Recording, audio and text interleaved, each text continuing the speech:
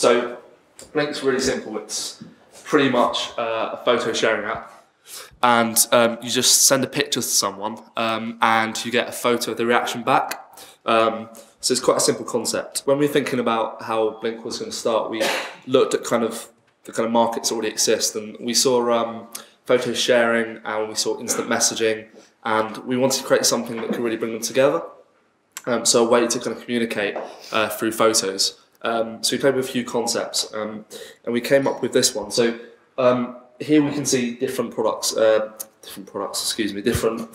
that have come through from friends. We've got Sebastian from Sidekick. Maybe you want to tap on his? Okay, well this is, I sent Sebastian a picture, excuse the Wi-Fi, and it's been sent back. That was his reaction. He's an interesting guy. But anyway, this is a Blinc he sent me so we can react to this. Oh, that's the Sidekick team. Awesome. Anyway, that's Alex's reaction. Nice effort on that one. Yeah. But yeah, that's gone back to him now, and he's going to receive his reaction. Maybe Sally couldn't be here with us tonight. She's one of our developers. She's not very well, but maybe if you turn to the crowd and give a reaction back for Sally. She has a weird sense of humour. Great, awesome, and that's gone back to Sally. Maybe make her feel a bit better. But that's the app. I mean, there's not really much more shown. There's a settings page, which is interesting.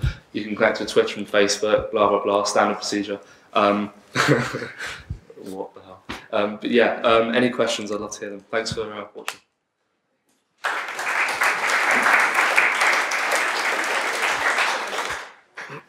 Shortest demo ever. Anybody not get it? Phew. Questions? Hi, are you going to let people put GIFs on here, or is it just static? Yes. Okay. I'm so glad you asked that. Yeah. So I'm really gunning to get us the GIFs out fast. So the ability to have 3 pictures taken instead of 1 as a reaction put together into an animated GIF would be a lot of fun. We released on the App Store last Thursday, and we've had a really good response. We've just got over 2,000 downloads, and we've been featured on the App Store twice. On the social networking, so if you go on there now, you can see Blinc on the social networking, and most of the feedback from our users has been exactly that, the animated GIF. So yeah. I see those emoticons on the right side. Do you just give a smiley face to all of those, or do you detect facial reactions? I think that came at a really late night brainstorming session, too much Red Bull, but the idea was we were going to have smiley faces for a Blinc, and then the reaction was going to be like a shocked face. Okay. Yeah, UI. Yeah, I think it's a very interesting idea. I was just wondering, do the pictures then just stay within the app? Is there a possibility that there's a website like Instagram where you can share it, or if you want to just post the original photo and the reaction to Facebook to your friends? So if you've got a good president, a great reaction, you want to post it on there? Yeah, our next update is going to be sharing updates. So that's definitely a possibility. So, Twitter to Facebook. But for now, they're sort of self-destructing images. But within the next couple of weeks, that'll be a possibility. So yeah, one of the things that I'm working on personally now is when you share a picture on Facebook, it will show all your friends' reactions to the picture and say, "Would you like to see the original picture?" So you can see all your friends like, "Oh my gosh." And then make you want to click on it. Well, that's the idea anyway. With regards to the reaction, I mean, is there a bit of a delay? I mean, how do you say it? Because sometimes it might take you a while to work out before you go, oh my god, that's what it really is. I'd love to say like we were scientific with it. So I say 2.8 seconds, which it is. That was completely random, and it just seemed to work, so we kind of stuck with it. But it might be interesting to test maybe a shorter delay. But we seem to get good reactions just based on that.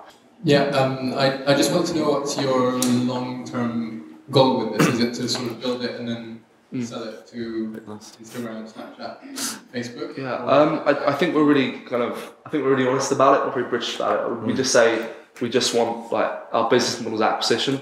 To be honest, we just want to get a good viral feedback loop going, get lots of downloads, push the downloads. And hopefully get an acquisition.